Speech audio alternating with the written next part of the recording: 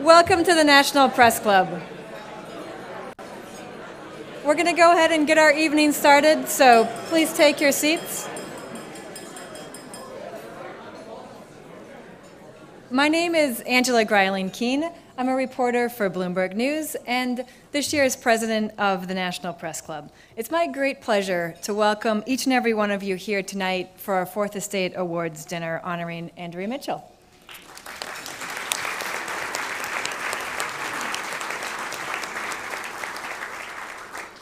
The National Press Club is the world's leading professional organization for journalists. Tonight is one of our greatest nights of the year as we recognize an outstanding journalist with our highest honor, the Fourth Estate Award. This year's recipient, Andrea Mitchell, is NBC News' chief foreign affairs correspondent, and she's one of the most respected and accomplished journalists of our time. For more than 45 years, she has reported on some of our most significant news events in our time, in our country, and around the world. These include the nuclear disaster at 3 Mile Island, the conflict in Iraq, numerous presidential elections, action or inaction in Congress.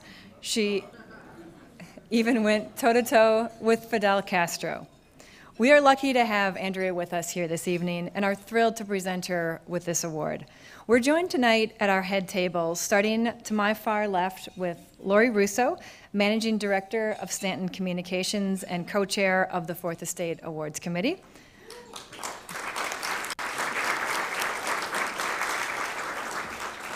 Our guest of honor, of course, Andrea Mitchell.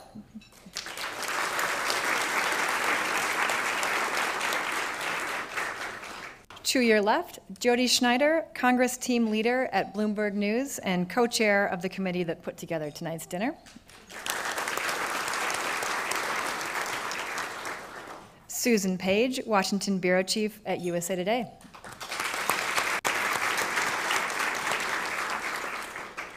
Barbara Cochran, president of the National Press Club Journalism Institute, and she will want me to get in the rest of her title, the Curtis B. Hurley Chair in Public Affairs Journalism at the University of Missouri School of Journalism. Double applause. And Jim Lehrer, executive editor of PBS NewsHour and the 2011 Fourth Estate Award winner.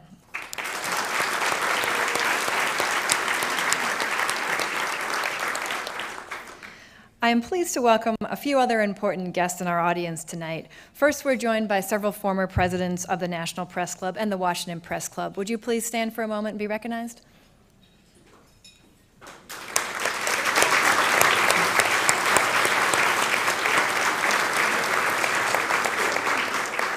We also have with us tonight some non-resident press club members who've traveled to Washington to be here for this occasion. Would you please stand?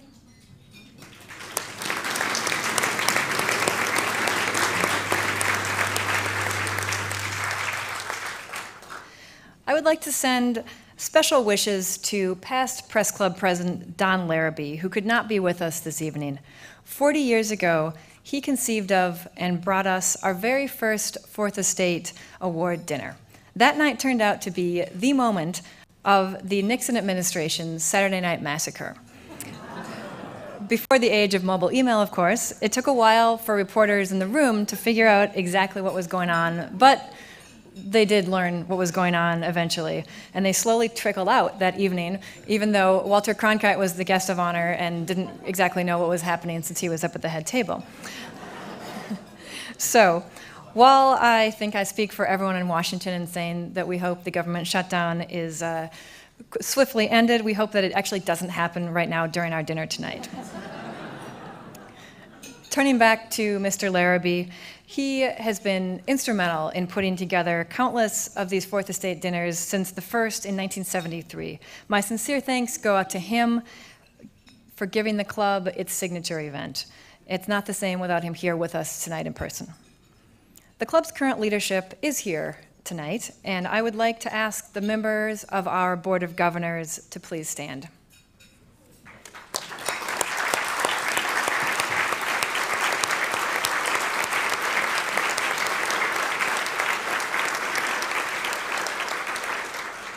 And we are also joined by board members of the National Press Club Journalism Institute. Would you please stand?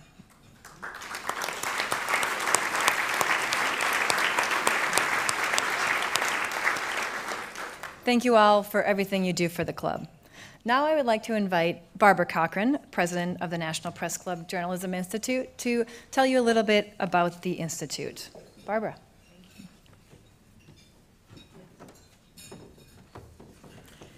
Thank you, Angela, and good evening. First, I want to say what a great personal pleasure it is to be here tonight to honor Andrea Mitchell. One of my first assignments in television news was to accompany Andrea on a White House trip to New Mexico. I had been a newspaper editor and was new to television, so the powers that be at NBC thought this would be a good way for me to learn the ropes. Well, after a day with Andrea, I was amazed and exhausted. She was a whirlwind of activity, constantly looking for nuggets of information, passing them on to nightly news, and planning her pieces. I knew right away I was in the presence of a television news star, and as you know, how she was those years ago hasn't changed a bit. Some 3 decades later, I'm so thrilled to join in saluting Andrea tonight. In addition to honoring a great member of the Fourth Estate, tonight's dinner benefits the National Press Club Journalism Institute, the educational arm of the Press Club. At a time of great change for the profession, the Institute offers training programs designed to help journalists keep pace with that change. We honor great journalists through our annual awards program, we advocate for a free press, and we work to build a new generation of journalists through our scholarship program. So as you can see, the NPC Journalism Institute is a worthy cause, and by attending tonight's dinner, you are contributing to it. From all of us, thank you for your support. And now please welcome back Angela to tell you about another way in which you can help the Journalism Institute. Thanks. Thank you, Barbara. The Fourth Estate Dinner serves as the National Press Club Journalism Institute's premier fundraiser. And as I'm sure you noticed, we have a silent auction in the lobby. Some great items are up for bid there, including VIP behind-the-scenes tours and tickets for 2 to a taping of Meet the Press, thanks to NBC Universal.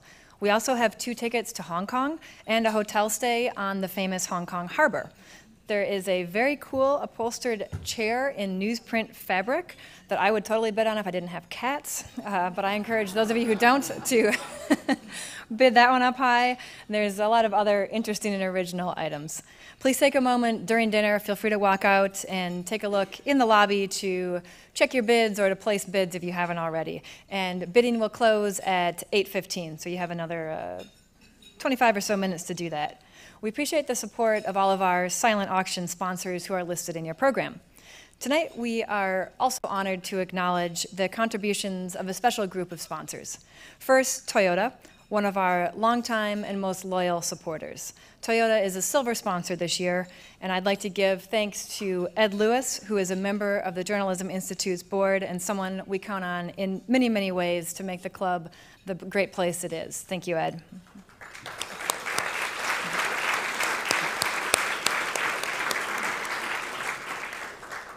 Also sponsoring tonight's dinner at the silver level is Stanton Communications.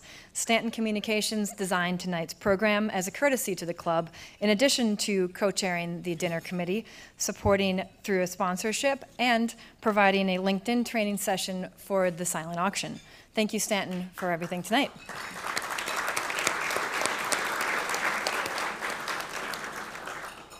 Brown Capital Management also joins us as a sponsor at the silver level. Brown Capital Management also sponsored this dinner for the past 2 years. Our deepest thanks go to Eddie C. Brown and his team. Eddie is the author of Beating the Odds, Eddie Brown's Investing and Life Strategies. Thank you.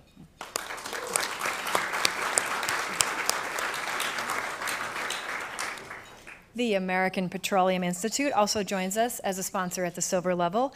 It's the 2nd year API has sponsored this event, and we are very grateful for their continued support. Thank you.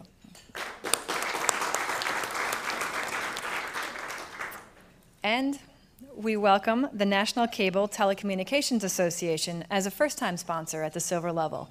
Rob Stoddard, NCTA's Senior Vice President for Communications and Public Affairs, has recently joined the National Press Club Journalism Institute Board of Directors, and we thank him for both his support and his enthusiasm.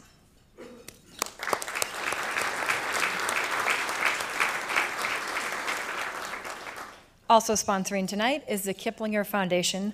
Austin Kiplinger, who is unfortunately not with us tonight, is a former Fourth Estate Award winner. The Women's Media Center, Levine Sullivan, Koch and Schultz, and Theodora Corsell joins us at the bronze level as sponsors this year. And thanks to Rosie Huff from Charmer Sunbelt for providing us with our fine wines this evening, and the Distilled Spirits Council for their support of the receptions both before and after dinner.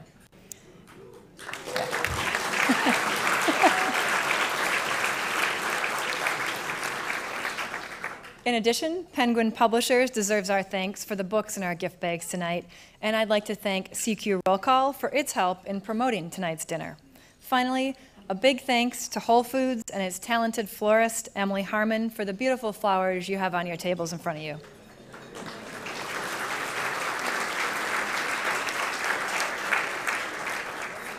Katie Malloy, Whole Foods' Public Relations Manager, is here with us tonight. Thank you also to Ridgewell's for the festive tablecloths.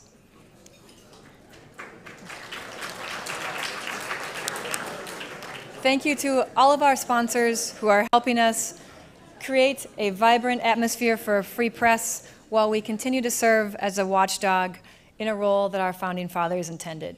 And your reward for sitting through all of these thank yous to our sponsors to whom we are most grateful is a delicious dinner, expertly prepared by the National Press Club's executive chef, Susan Delbert, and her talented staff. So please enjoy the dinner, and we'll be back with our program after the entree.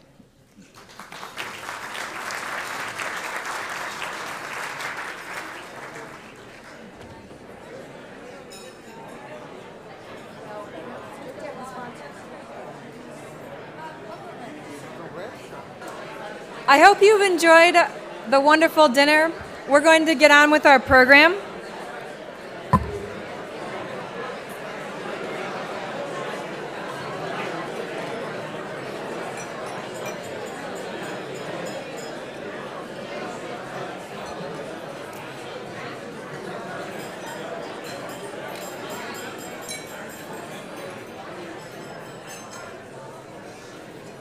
It's now time, as you enjoy your desserts and coffee, for the moment we've all been waiting for, our tribute to Andrea Mitchell.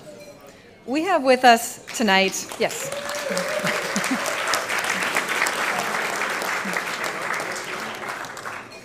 We have with us tonight some very distinguished guests who will tell us about their years of knowing and working with Andrea.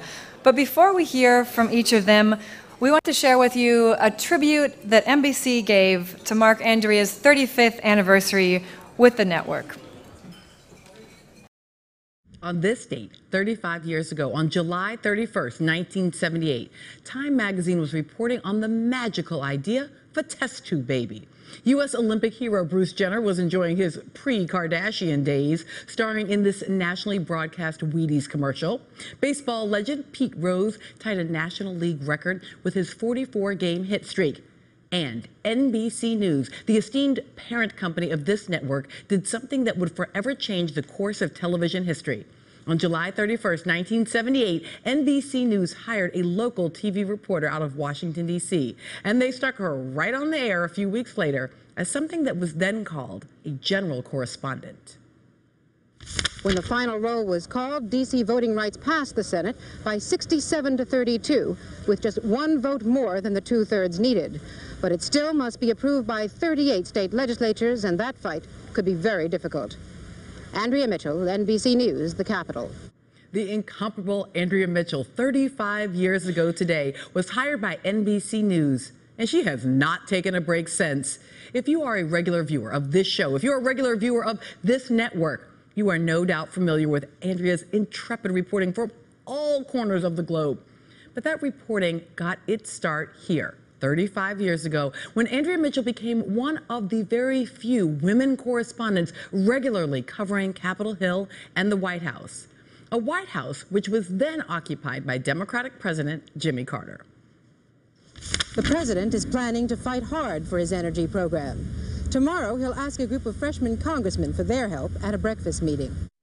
Andrea is now NBC News' chief foreign correspondent. But way back then, she reported mostly on energy issues for NBC News. And in 1979, the big energy story in the entire country was this one, the 3 Mile Island disaster in Pennsylvania.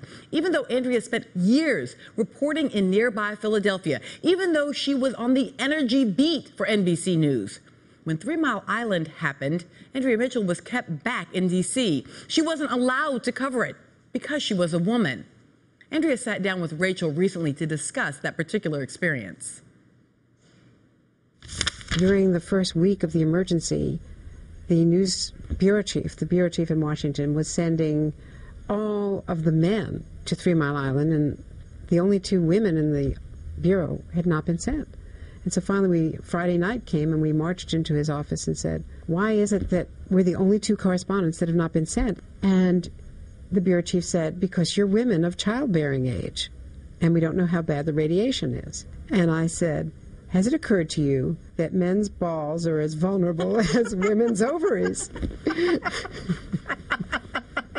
this is back in the 70s when no one talked that way. So, and the response was? I got sent the next day. More vulnerable, Andrea, more. I mean, sure enough, there's Andrea Mitchell reporting on 3 Mile Island for NBC News back in April 1979. Andrea's career has taken her across the globe, where she's interviewed world leaders like Fidel Castro, and where her dogged reporting from places like Sudan has gotten her into trouble with presidential strongmen who don't quite get the concept of a free press. One of our favorite Andrea Mitchell moments on this show is her fearless reporting from the floor of the 2008 Republican convention in the face of an unforeseen foe. I don't know if you can see me because I chose the worst place to be on this floor. I'm right in the middle of the balloon drop. I am somewhere on the floor of this convention, surrounded by balloons and confetti, but it certainly does mirror the excitement of this crowd. Andrea Mitchell can't be stopped. Anybody who knows or watches Andrea Mitchell knows that she is the single hardest working woman in television. Her day often starts, as it did yesterday, reporting live on the Today Show at the crack of dawn. By 1 p.m., she's doing her hour-long show, Andrea Mitchell Reports, right here on MSNBC. And then there she is a few hours later, reporting on NBC Nightly News with Brian Williams. As a result of that sheer grit and skill and determination, earlier this month, the National Press Club announced that they have selected Andrea to receive the highest honor that they give out, the Fourth Estate Award. And I think I speak for everyone in this industry when I say they could not have chosen a more deserving honoree. Andrea Mitchell, you are a legend. You are an inspiration, and you are a treasured colleague. Congratulations from all of us here on Rachel's show for a brilliant career. We are quite sure it has only just begun. Speaker tonight is a longtime friend of Andrea's. Please help me welcome Susan Page of USA Today.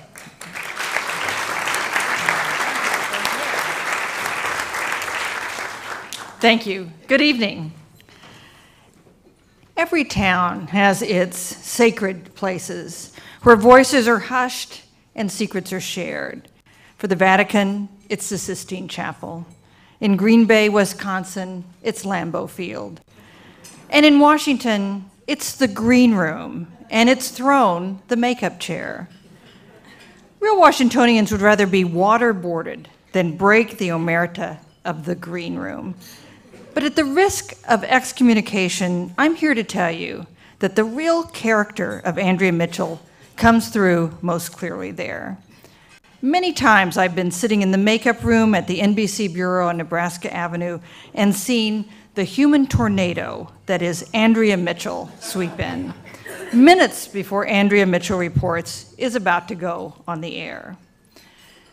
Picture this. A makeup artist is trying to, apply some makeup, which can be difficult because Andrea is simultaneously conferring with producer Michelle Perry and watching the State Department briefing on a monitor and dictating changes in her script. She's usually ignoring the poor sound guy who's trying to attach a microphone and the floor director who is begging with her, rising desperation in his voice, to just get on the set.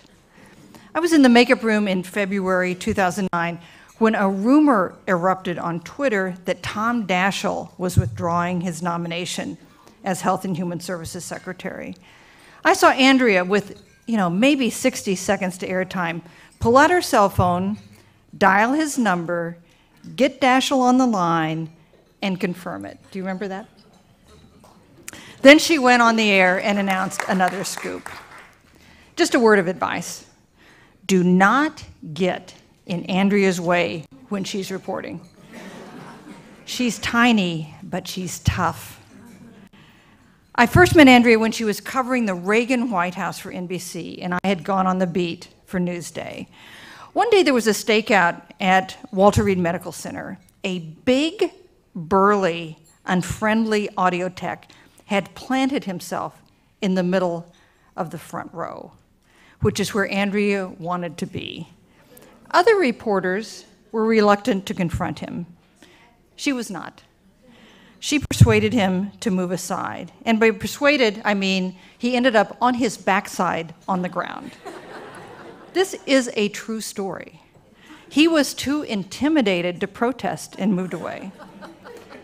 At Barack Obama's first inauguration, Andrea was on a flatbed of a truck that was tracking the new president's limousine in the inaugural parade from the Capitol to the White House.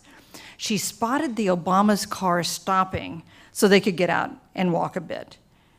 She saw the chance to shout a question at the new president. So, of course, she jumped off the flatbed while the truck was still moving. Months in an attractive orthopedic boot followed until her broken ankle had healed. This is not to mention the time in 2011 when Andrea was interviewing Donald Rumsfeld on her show about his memoir. She went after various dodges about the origins of the Iraq War with such persistence and such a command of the issues involved. I particularly remember an exchange on the definition of stovepiping that it made me feel a little sorry for Donald Rumsfeld. Do you know how hard it is to make someone feel sorry for Donald Rumsfeld? She is quite simply the hardest working journalist in town. Washington could learn something from Andrea Mitchell. She does not have a shutdown setting.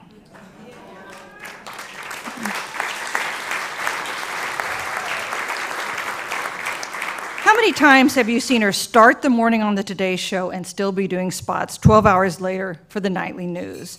Or be on a trip with the Secretary of State to Bali or Khartoum or Baghdad, only to pop up hosting her own show at midday, which of course is in the middle of the night, wherever she is.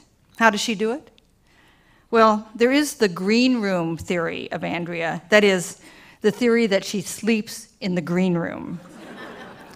Alan Greenspan has another theory, and at some evening event when I was marveling at Andrea's ability just to stay awake after the day she had had, he told me his theory of the two Andreas. This is true. He postulated that there must be two Andreas, one spelling the other, sort of like the Patty Duke show. This would explain why we can see her simultaneously on the nightly news and Hardball. Why she's able to make opening day at Yankee Stadium and Nationals Park. How she can be reporting on developments in the Middle East and the latest about Chelsea Clinton's year of the baby. How she can be here tonight to receive this award and also, at this very moment, be on a plane to Brunei to cover John Kerry's trip. Okay, that last one isn't true, but it could be. The fierceness that Andrea uses to pursue stories is the same quality she brings to help her friends. When a producer's father was diagnosed with kidney cancer, Andrea dropped what she was doing and began working the phones to make sure he was treated by the best doctor in Philadelphia.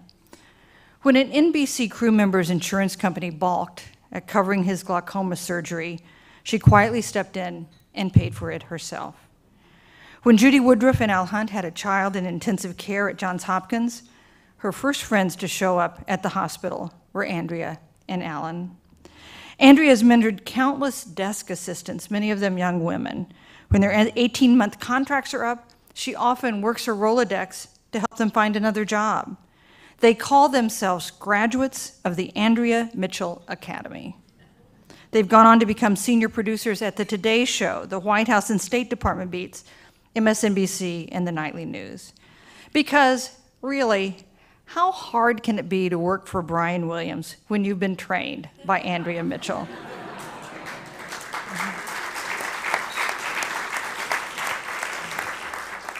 Andrea is a woman of great passions. She loves the Redskins and the Yankees, Oscar de la Renta and George Clooney, peanut M&Ms and quad-shot espressos. Yes, 4 shots. I think that explains a lot. After 16 years together, Alan Greenspan. After 35 years together, NBC. Andrea Mitchell is a generous friend.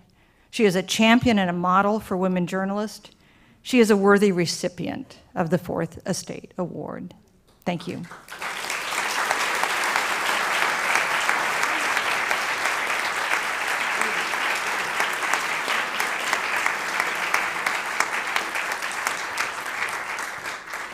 Thank you, Susan. And now, offering a different view of Andrea Mitchell after working with her for 15 years is Washington Bureau Chief for NBC News, Ken Strickland.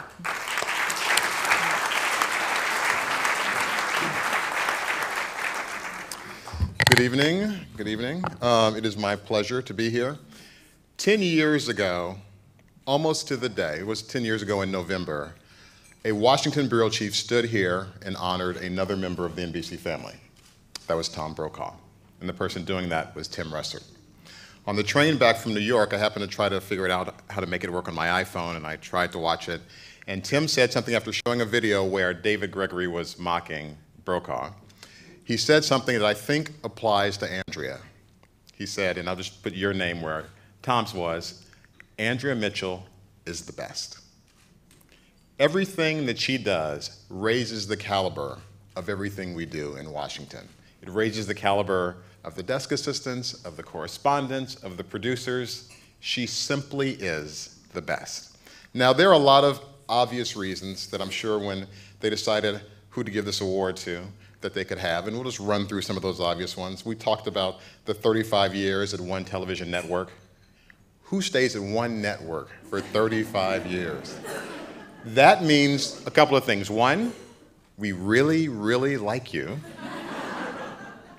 Or you found a way to outlast, outsurvive news directors, executive producers, vice presidents of this. You simply are the best. Think about the extensive coverage of Washington that you've done. Another reason in and of itself to get this award. You've covered the White House, Congress, foreign relations, energy, political campaigns. The only thing I think that you didn't cover that I thought I would see you was that whole who's the daddy of the panda thing.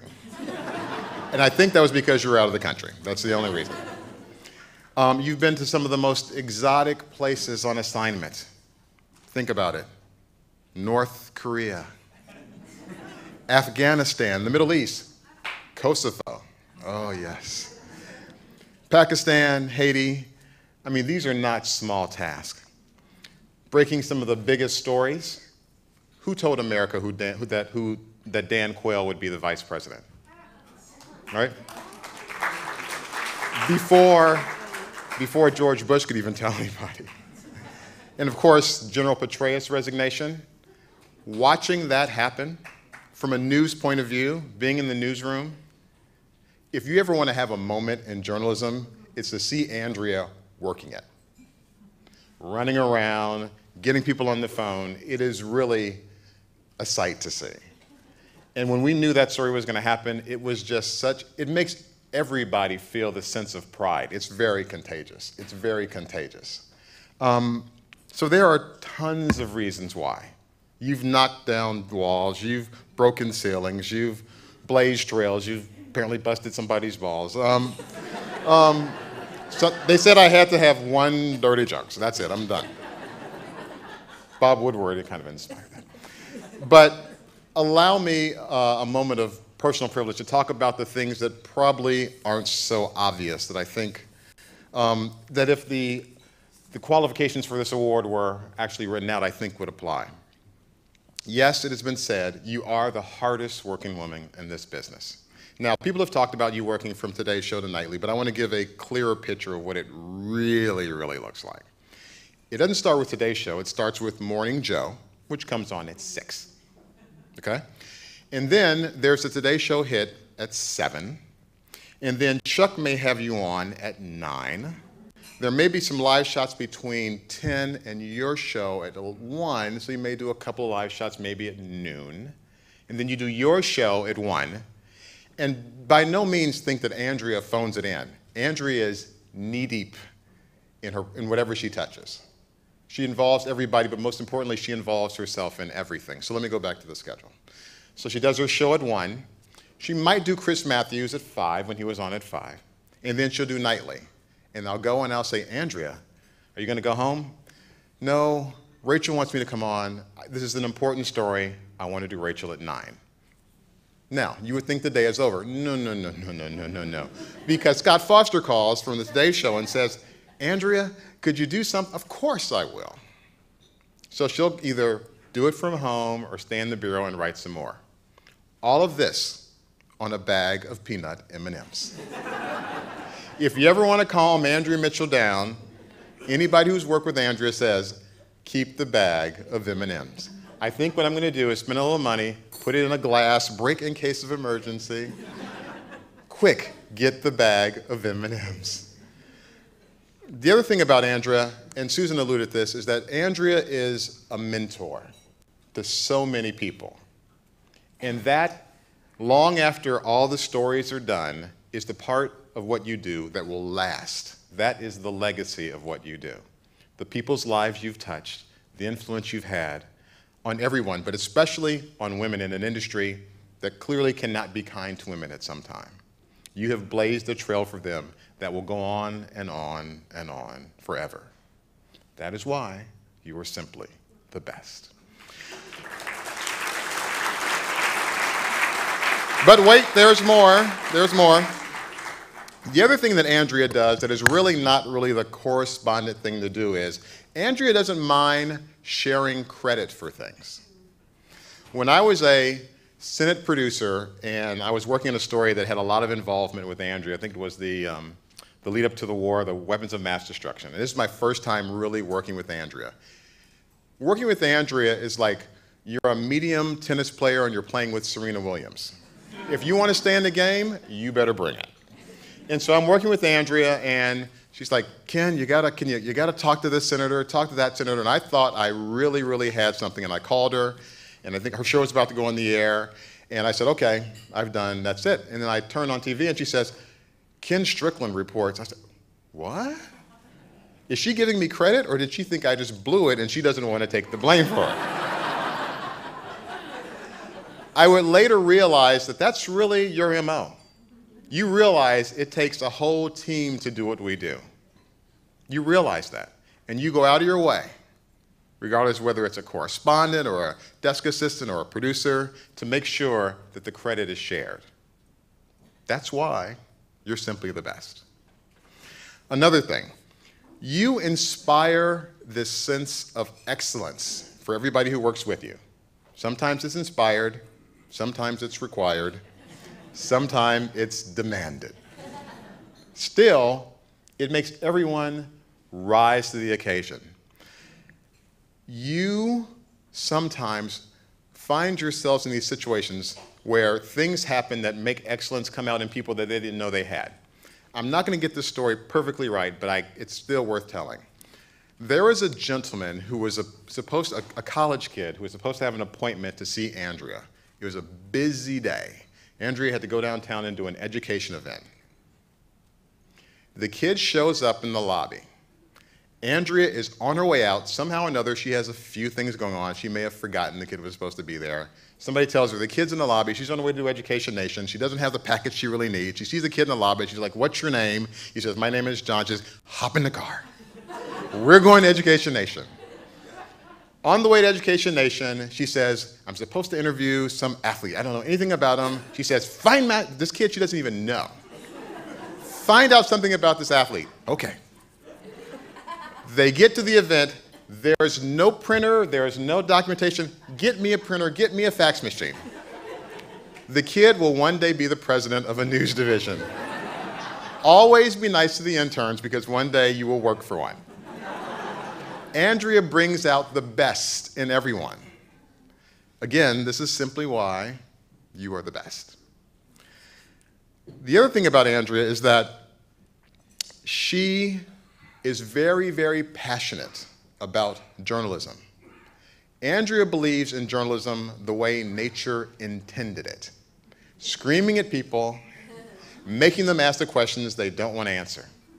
Does anybody remember in the past month when John Kerry was doing a news conference at the State Department? You know, he's pretty much done. He is almost out the door, but he's not out the door, which means for Andrea, he's fair game. Mr. Secretary, who else would stop but someone for Andrea Mitchell? And he stood there, it must have been for 2 minutes, off mic, answering Andrea's questions about Rouhani. That's why you're simply the best. The thing that you do for our Bureau is you raise the level of excellence at all levels of all departments in the building. Anyone who's working with you knows it's got to be good.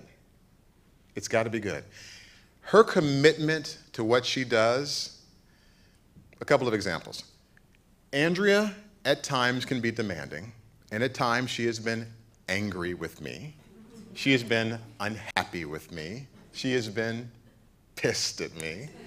And it's always generally about one thing. I want to go cover this. Why aren't we covering that? And I would say, Andrea, you were in Geneva last weekend. You were in Rome the weekend before that. You've been on 20 times, and you still want to go cover something?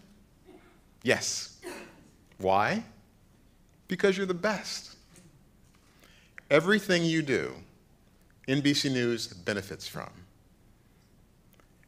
This award couldn't be more deserving to you.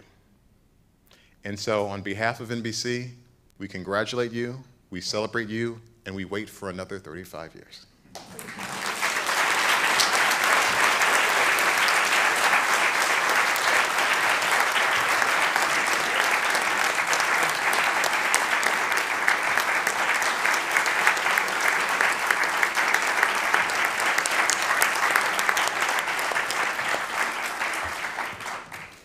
Thank you, Ken, for those wonderful remarks.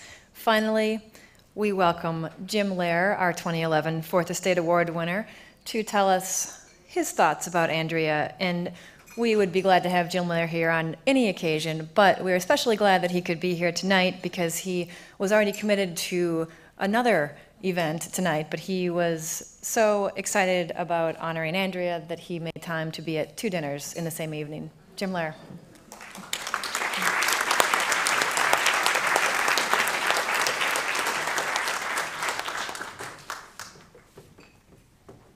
I think the most appropriate thing I could say would be just one word: amen.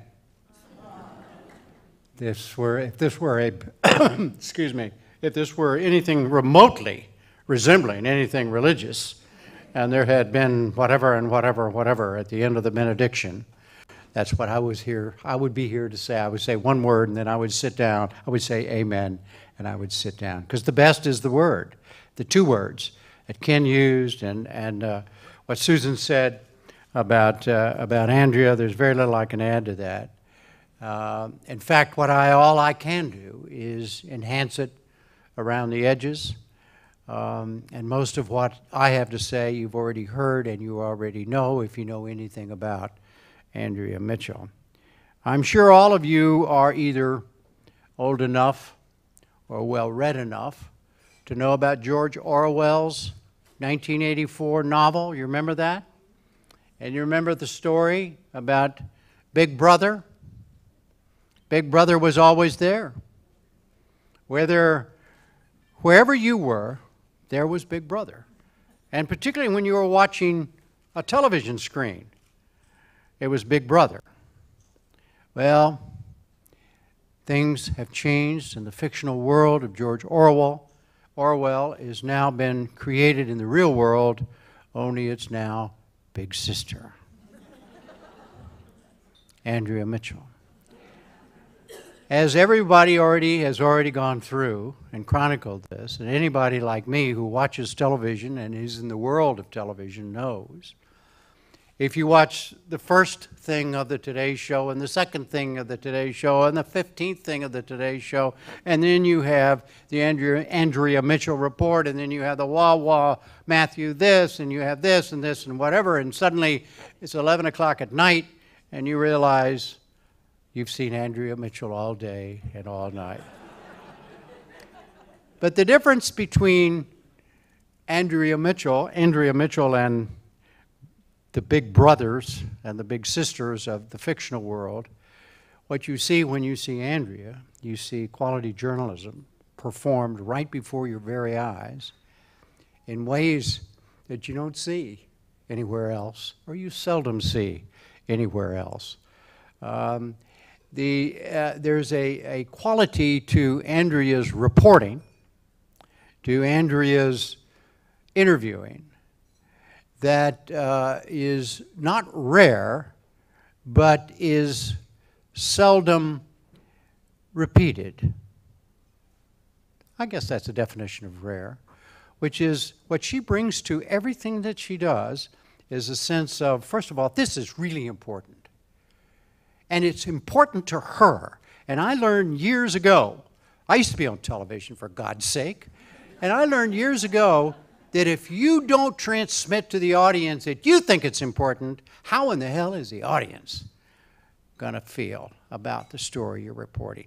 Andrea Mitchell has never said a word on television that I have ever witnessed that she didn't transmit the importance of those words, that story, and whatever, and it means everything. The other thing that Andrea always brings to everything that is what we do in our line of work. Many of you are in that line of work in this very room know what I'm talking about. She really cares about getting it right. You know what that means? It seems so simple, but it's what it's all about. And you can also tell that, and you can feel it through the screen. Andrea Mitchell, this reporter, has done every damn thing she can to tell you what she knows for a, quote, fact at that particular moment. Not what she thinks, not what she imagines, not what she speculates about, but what she knows or believes, or somebody has told her and somebody she trusts. And some of those people are heads of state. Some of those people are kings and queens and secretaries of this and all that sort of stuff. Or they're their sources, and they're very close to them. And Andrea is one of a kind, and in that she, and all the things that everybody has said about her in terms of her schedule. Judy Woodruff, her very, very, very close friend, and I think Judy's also on television. You're still on television, aren't you? Yeah. But anyhow, the two of them operate the same way, you know, and I don't think it has anything to do with their gender. I think it has everything to do with what I call the caring about journalism. Journalism is a caring profession. I know it's a word that's seldom used in our line of work, but if you don't care about two things, you don't care about the people you report about, you don't care about what they're doing, and you don't care about the audience for whom you're doing it for, in other words, reporting to, you're in the long run, first of all, you're not going to have a very good time doing journalism. You're not going to be very good at it. And that's the one thing that Andrea has and that she shares with Judy. I would say that all of those folks who watch Andrea all day and all night, they're getting the highest form of reporting and of journalism that those of us who do this kind of thing for a living can provide. And if you don't watch her, then you're missing that. That's a consumer report for the evening for me. I would say to you that also, you know that that when you hear her report, as I said, you get the facts straight, but you also get nuance and intelligence and perspective from where it came from. And I salute Ken and the others of NBC News who've had the good sense and judgment to keep Andrea, not only keep Andrea, but to permit Andrea to do her thing, and because her thing matters. And I, on behalf of all of us who care deeply about this and who and watch Andrea operate, we thank you in NBC News. I would also say that, you know, when Andrea does a story, her stories are usually about things. In fact, they're always about things that matter. She's always there when it matters. And when it matters is also, those three words also apply to her on a personal level. Her husband, the one, the only, what's his name sitting over here, knows better than anybody that Andrea is one of these when it matters people. A friend with a problem, as has been said, becomes Andrea's problem. A young person seeking advice or counsel needs an ear, gets an ear from Andrea. Somebody with a happening, sad or happy, gets a gift or flowers or words of whatever, of comfort, of congratulations, of whatever, from Andrea. Her personal thoughtfulness has the same professional tenacity as her practice of journalism. To say that she deserves this Fourth Estate Award is like saying, the sky is blue, you get wet when it rains, and the United States of America deserves a government that works.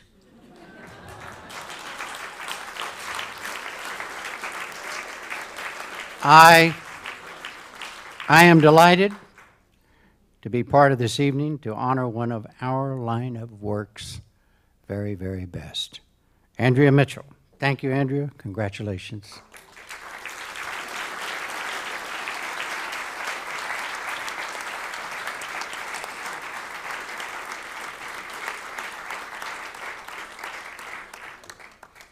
Thank you, Jim. Andrea Mitchell is well known to all of us as a veteran NBC correspondent. She has many distinctions, including being one of the first women to have covered 5 presidents and the U.S. Congress. No small feat, particularly considering what's going on here right now in Washington. Andrea, you've seen a lot, but maybe now you've seen it all. She's also covered U.S. fiscal policy, foreign leaders, as you heard, and the energy crisis, as you saw. We just heard from those who know her well. We heard from them that she's recognized not only for her journalistic skills, but for her fairness, her integrity, decency, and caring about those in our profession and those in it, in addition to just caring about getting the story. 40 years ago, when the National Press Club presented its first Fourth Estate Award, Andrea Mitchell was a reporter at Philadelphia's KYW Radio, covering local politics. Philadelphia fans. She soon joined NBC News and has spent the majority of her career there, starting as a general correspondent, as you saw in that wonderful clip, based here in Washington. The positions she's held include NBC's energy correspondent, White House correspondent, chief congressional correspondent, and most recently, in charge of covering foreign policy, intelligence, and national security issues. She discussed her groundbreaking career in her book, Talking Back to Presidents, Dictators, and Assorted Scoundrels, which you can all read as soon as you get home tonight, thanks to the generosity of her publisher. Talking back, she certainly has, yet she has also given us, through her interviews, her hard-nosed reporting, and her dedication to furthering the highest ideals of our profession, she's given us a body of work that has earned her our respect and this year's Fourth Estate Award. Please join me in welcoming tonight's honoree, Andrea Mitchell.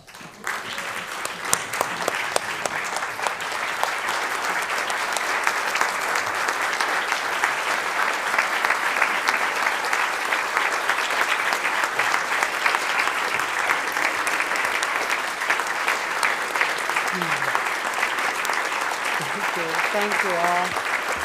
Thank you.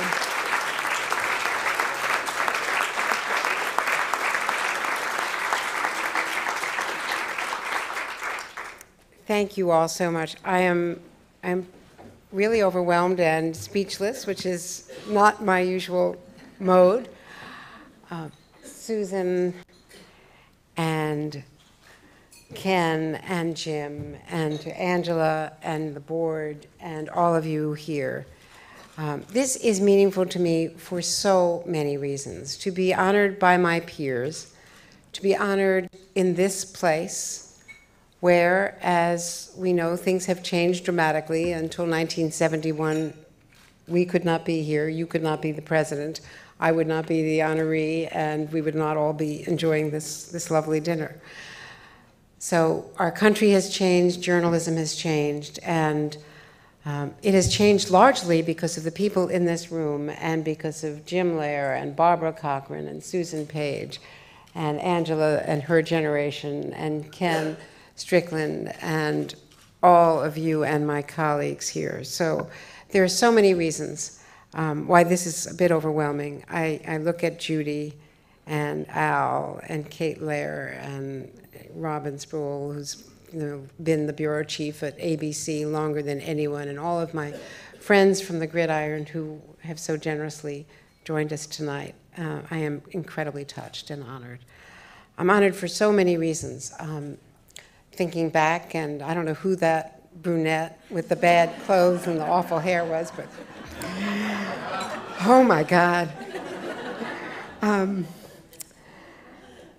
First of all, this is so meaningful because of whom you have honored in the past, starting with Walter Cronkite. I mean, when you think about that, it is so meaningful because of Tom Brokaw and Jim Lehrer and Christiane Amanpour and Bob Woodward.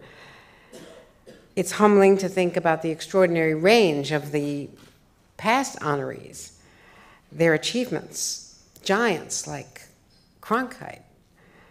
Cronkite, whom I watched along with Huntley and Brinkley as a child and as someone who loved news and devoured newspapers. And my sister and I used to fight over who would get after school to read the evening paper that was delivered to the house first in our hometown. And one of my first great experiences was being chosen by my elementary school to write the school column for the hometown paper now.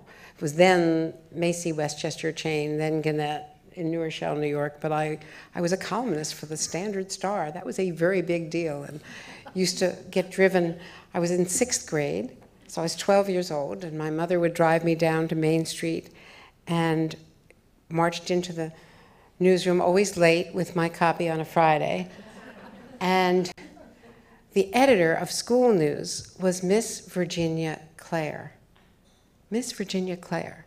And right out of front page, a hat, a cigarette, and gloves. How she typed in gloves, I don't know.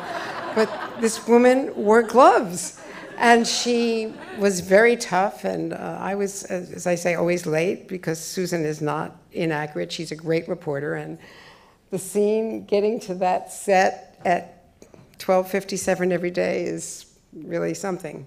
I mean, it's not always my fault. It's partly that the President of the United States and various news briefings around town all happen between 12 and 1 or 1 and 1:30, so it's breaking news. But to think about the people who've been honored by this organization, Cronkite, as I say, who, I mean, think 50 years ago next month, Cronkite looking up at the clock, taking off his glasses, tearing up, and telling the nation that John F. Kennedy had died. Cronkite creating the turning point, as LBJ said, if I've lost Cronkite, I've lost America, from his reporting in Vietnam, realizing that the afternoon follies in Saigon with the casualty counts of Viet Cong were completely cooked. So you think about the unique influence that man had over my generation and others to come. Jim Lehrer, who along with Robin McNeil created the only hour-long, authentic broadcast of evening news to this day, the PBS NewsHour. Now superbly anchored by Judy Woodruff and Gwen Ifill. But the legacy of Jim Lehrer And that's only his day job. That's not even the books. Another is coming out on Tuesday. That's not only the nonfiction books, but the fiction. And such a superb friend. Tom Brokaw, coining the phrase, the greatest generation, after covering the 50th anniversary of the Normandy invasion. I remember so well being there. Anchorman, author, mentor, friend, straight talker.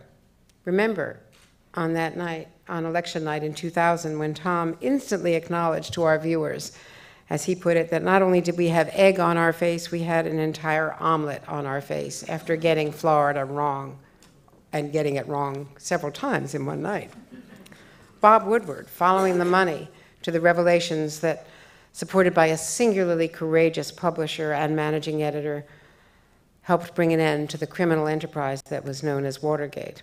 Christiane Amanpour, another honoree, fearless in war and peace, comforting the afflicted and afflicting the comfortable, peerless war correspondent, advocate for the disempowered around the world. So being singled out and honored by my peers, by this organization, is incredibly meaningful. It's all the more embarrassing because we all know that television news, perhaps more than any other form of journalism, is a team sport. Ken talked about me.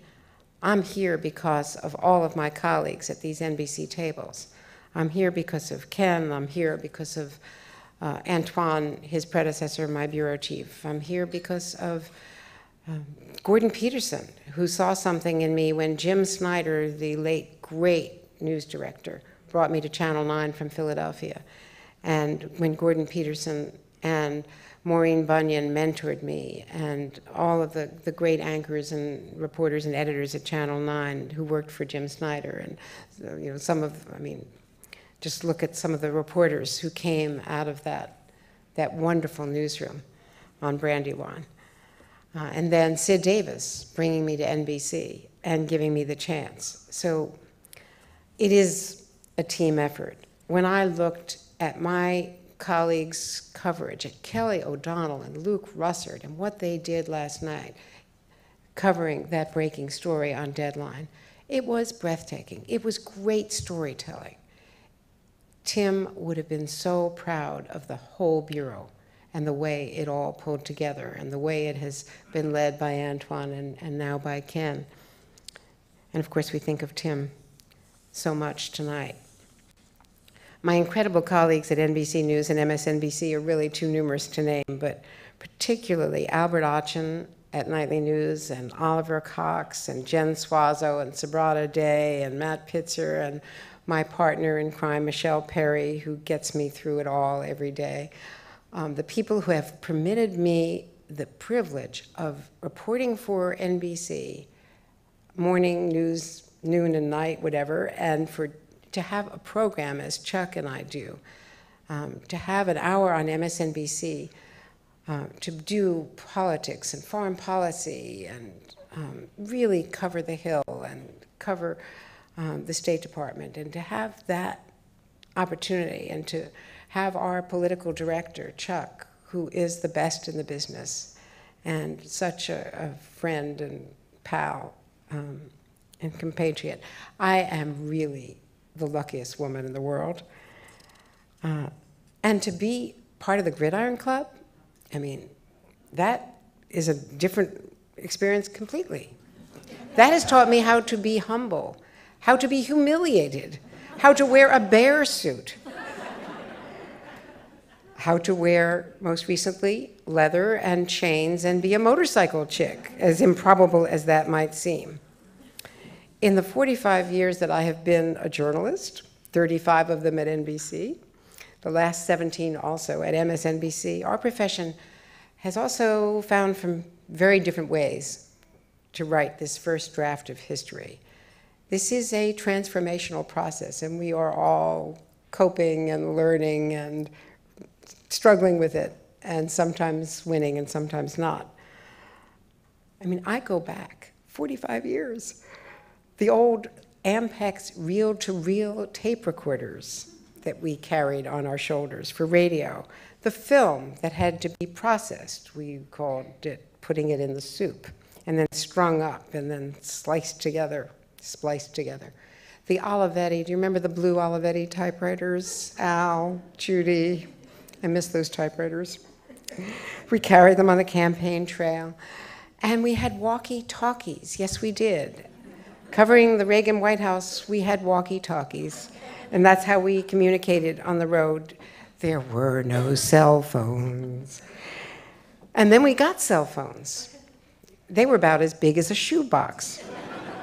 Then we got out on the road with Bill Clinton on the bus tours. Richard Strauss is here. He remembers that very well. We did that first bus tour. We left Madison Square Garden. We had these cell phones. They didn't often work. We had very primitive Bases computers. They didn't often work either. We had a Winnebago. So in the Winnebago was my producer, Carol Ann Mears, and the best tape editor, because we didn't feed things back and have them edited back. We edited in the field. So we had folding chairs. I guess workplace safety was not such a big issue. We left Madison Square Garden and headed down the New Jersey Turnpike with the newly nominated Clinton-Gore team. And Carol Ann and I were on folding chairs with Wayne Dennis, screening tape from the campaign rally. And the folding chairs are going back and forth. It was our version of twerking, I think. And sometimes the phone would work, sometimes the computer would work, sometimes it didn't. And the only thing we didn't think about in our Winnebago following the bus, and I was on the bus on the walkie-talkie with Carol Ann, and I would say, check out this time code and take a look at this picture. And she's starting to edit the piece. And the next rally was in Cherry Hill, New Jersey, at an RCA plant at 5:30. We go on the air at 6:30. And this was the first campaign stop with the new team. And the only thing that we didn't think about, going down the New Jersey Turnpike from Madison Square Garden, was gasoline. We ran out of gas. We could not edit that spot. And we were in an RCA plant, of all things. And we used to work for RCA. They used to own NBC. And we ended up having to use the piece that was put together by KYW Television, the local NBC station, the one I had graduated from. And we somehow got on the air. It was one of the worst crash landings we've ever had. So I've seen all this whole change of from film to tape to digital, and now, you know, the cell phones that are no longer shoe boxes, and now the magic of the internet, and a news hole that is 140 characters. And the way we communicate our stories has changed dramatically, but the fundamentals are the same, and that's what I'm really here to share with all of you who all agree with me. So this is preaching to the choir, but we are in the business of telling stories, finding facts, and when possible, conveying them through the eyes of a person who has actually lived through that experience. An eyewitness, a character who knows what they're talking about. Providing context, adding our own experiences, which, by the way, is why diversity is so critical to good storytelling, to good journalism. There are experiences that we have all shared, but there are also experiences that none of us can share, that we bring to it because we now have a diverse workplace and a diverse newsroom, and women and men and people of color and people of different generations. I was nominated for an award for an interview with Nancy Brinker. It was controversial. That interview, if it was passionate and if it was unusual, was different because of my experiences as a woman and my experiences as a cancer patient. And that is something that I brought to that story that no man, frankly, would have shared. And men similarly have experiences that I cannot share, and that is why we are so much richer and so much better in what we do today than what we did when I first came to Washington in 1976.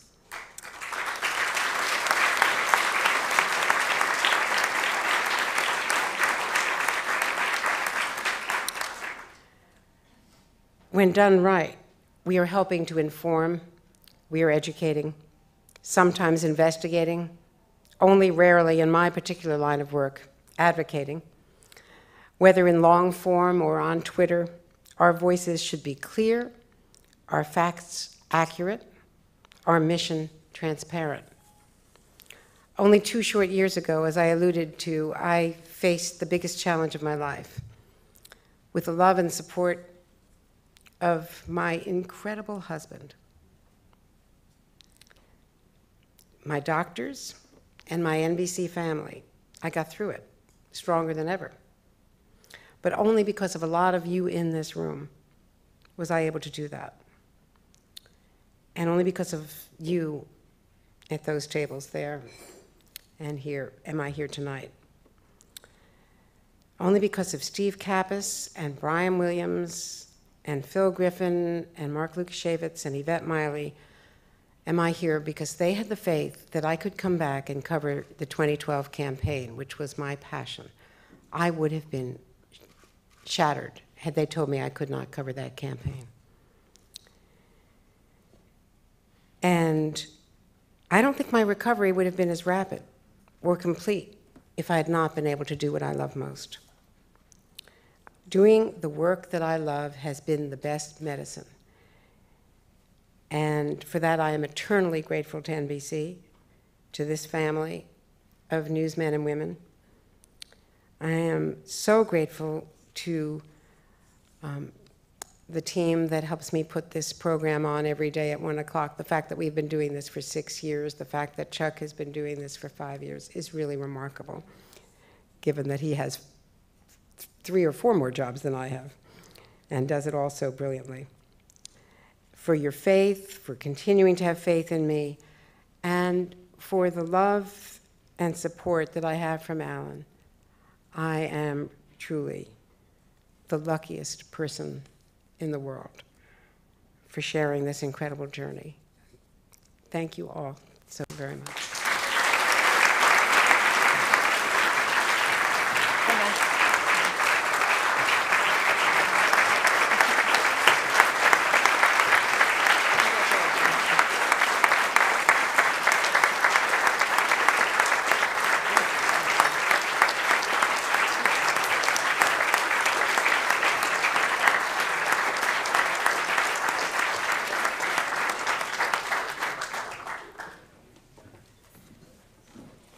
Thank you, Andrea, for those inspiring and touching remarks. It has truly been a pleasure hearing about your distinguished career and honoring you with this year's 4th Estate Award.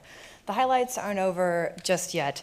One of the perks of winning the 4th Estate Award is that it grants you a lifetime membership in the National Press Club. So no, you couldn't have joined in 1971, but we are more than happy to have you belatedly now. So I would like to present you with your National Press Club membership card. Welcome.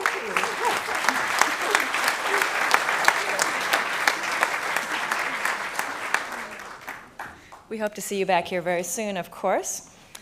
And I'm sure you will all be happy to hear that the evening will end with cordials in the Holman Lounge right next door.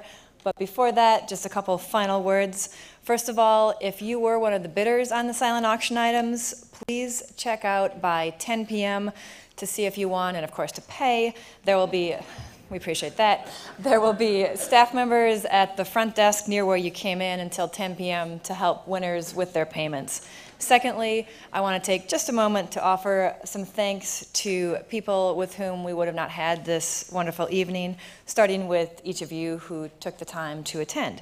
Your support helps ensure that the National Press Club Journalism Institute, its scholarships, and its Eric Friedheim National Journalism Library remain vital in journalism in Washington and throughout the world. This evening's event would not have been possible without the hard work of some very special people. In particular, I would like to thank our National Press Club and National Press Club Journalism Institute staff. The club's executive director, Bill McCarran, who is here tonight, has always made this event a priority. And the Journalism Institute's executive director, Julie Hsu, and her staff, Laura Hoffman and Laura Coker, deserve our thanks for everything they did to help put together tonight's event.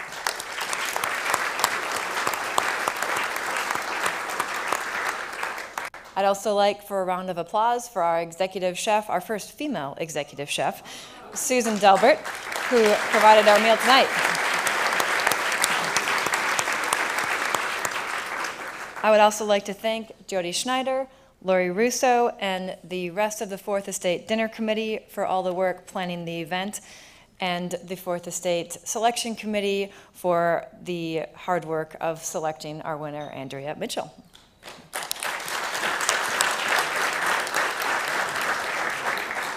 Finally, a word of thanks to all of our National Press Club members who attended tonight's event.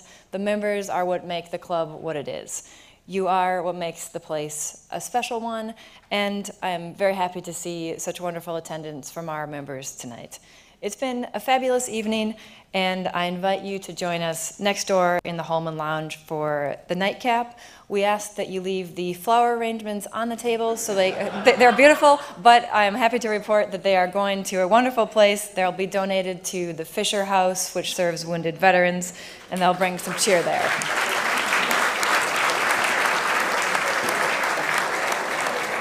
Thank you, and good night.